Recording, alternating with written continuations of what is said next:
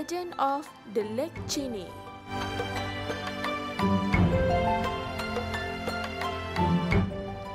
Once upon a time, there was a young man came from the countryside.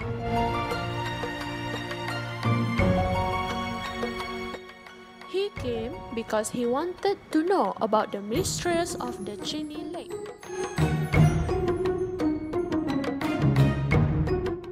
He said that he wanted to find a dragon. He stayed with Jakun's people and asked them for permission to make a research about a dragon.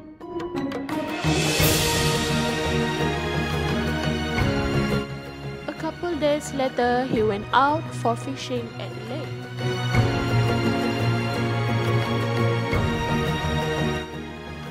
Said he found a sight of a very large snake at the lake.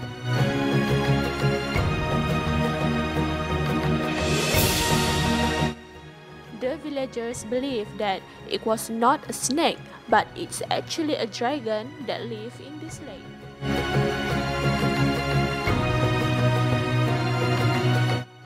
Five years later, long after it happened, that man was died without no reason.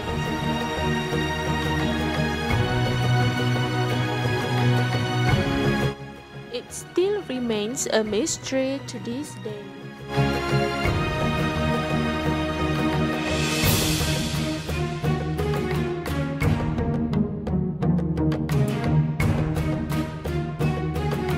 This mystery, however, attracted the attention of many visitors, whether from inside or outside the country, to visit here.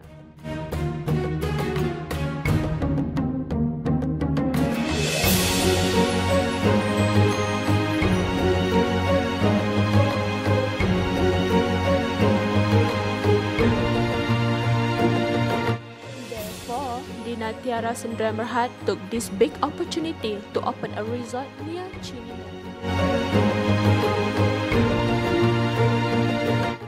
And it has attracted a very high demand from tourists to come. Everything starts from here. Industry and company background.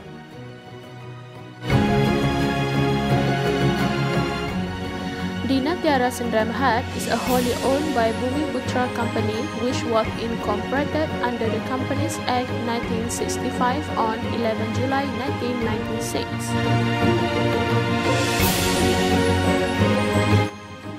The Lake Chini Resort is a 1-hour drive from Kuantan and Pahang Royal Town.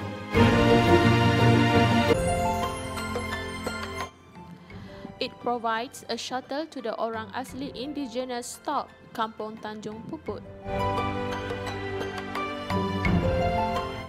Here I show you the road map to Lake Chini.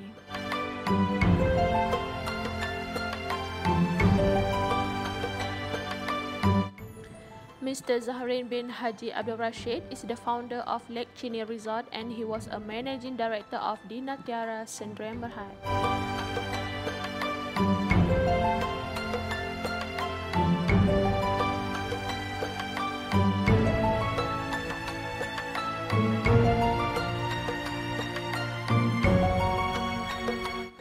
The attraction of Chini's Lake.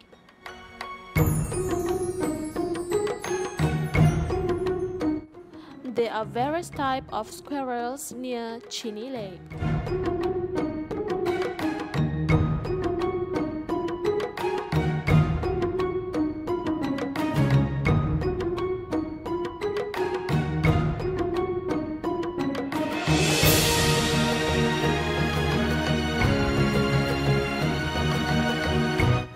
Jakun's family.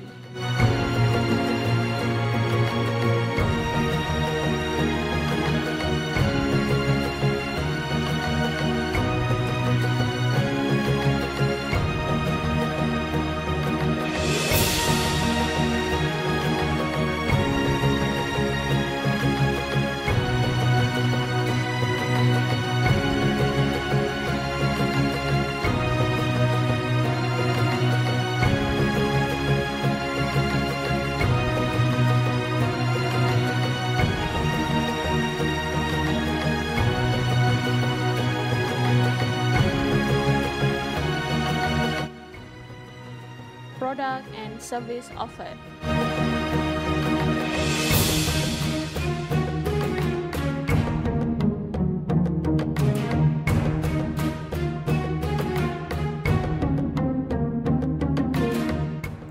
Lake Chini Resort is the resort that offers the accommodations as their main product.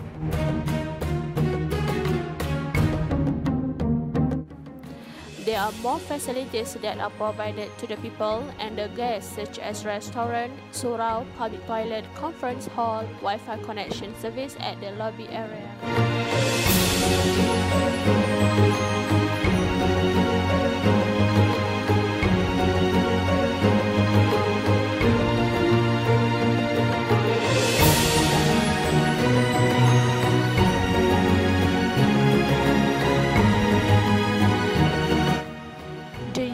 This resort compared to their competitors, this resort is located near with the Chini Lake. For your information, Chini Lake is the second largest lake in Malaysia. It is very famous for having its own unique. This resort also is well known because it was established around 20 years ago.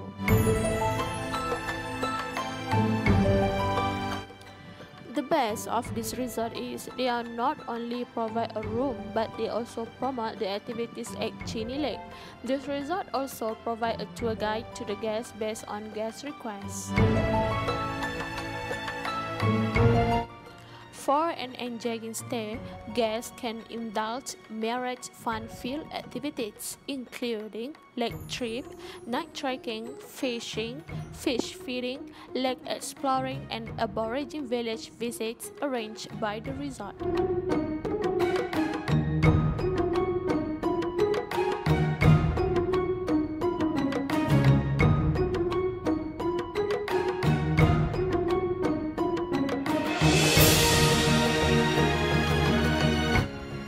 Contribution to the company.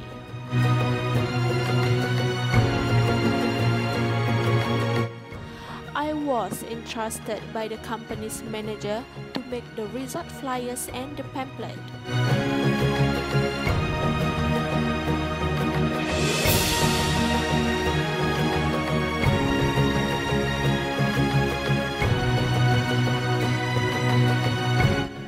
Housekeeping duties.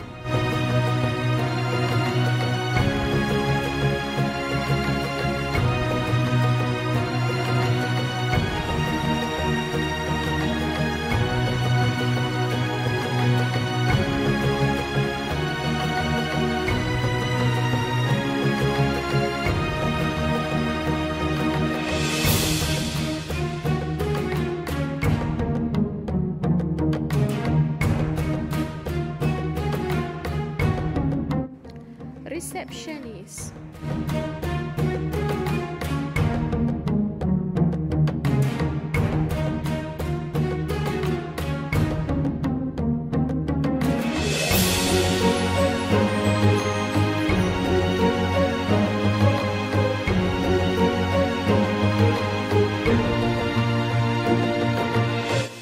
Interview session.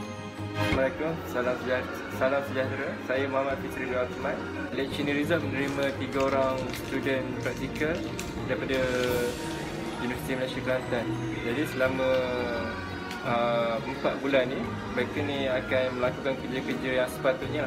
Dan di sini ada pertamanya bahagian restoran, dan yang kedua bahagian reception, dan yang ketiga bahagian housekeeping. Yang mana ketiga-tiga pelajar praktikal ni dia akan pergi ke setiap bahagian ni lah untuk menghabiskan masa selama 4 bulan ni. Pada bulan 3 baru ni, pihak resort terima lawatan daripada Menteri Alam Sekitar. Menteri Alam Sekitar di sini, pelajar-pelajar Universiti Malaysia Kelantan ni, mereka ni melakukan tugas-tugas menyediakan makanan pada menteri tersebut lah. Sebagai tugas receptionist di sini, yang mana pelajar-pelajar ni dia akan mengalami situasi yang sebenar. Dia akan belajar macam mana nak mengatasi masalah. Samping tu, sebagai tugas receptionist, mereka juga membantu tugas-tugas housekeeping. Bukan sahaja mereka ni sebagai housekeeping saja, tapi mereka ni dia akan bantu tugas-tugas housekeeping bila mana housekeeping ni perlu dibantu. Kebaikan Lake Chini Resort ni pelajar-pelajar praktikal daripada Universiti Malaysia Kelantan sebenarnya banyaklah, sangat-sangat banyak dia punya faedah dia. Dan salah satunya adalah kini tak perlu diajar berulang kali. Macam mana sebelum ni kita ada menerima student praktikal daripada institut swasta kan. Tapi berbeza dengan Universiti Malaysia Kelantan ni, dia hantar student-student yang berkualiti lah di sini. Resort ni sangat-sangat berpuas hati lah. Kesimpulannya berharap lah Universiti Malaysia Kelantan ni akan bersama lah dengan pihak resort di sini untuk lagi lah student-student praktikal dalam jurusan business hospitality. Sepanjang ketiga-tiga student yang dihantar di sini, pihak resort ni sangat-sangat berpuas hati lah. Sampai kepada pelajar-pelajar yang telah praktikal di sini kan, mereka ni berjaya di luar sana dan dapat pekerjaan yang baik dan dapat mempraktikkan apa yang mereka belajar di sini ke tempat kerja mereka yang sebenar nanti. Dan seterusnya saya mengucapkan ribuan terima kasih kepada pihak universiti dan kepada student-student yang telah praktikal di sini. Conclusion.